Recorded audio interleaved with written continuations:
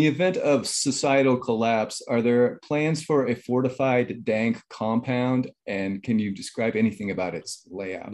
Not specifically a compound, but what we are going to do is commandeer peacefully, of course, an aircraft carrier, and the city will be built on top of it, and it will be populated entirely by traps, catgirls, and femboys, all of whom will be extremely heavily armed. A huge section of the aircraft carrier surface will obviously be put aside for our weed fields.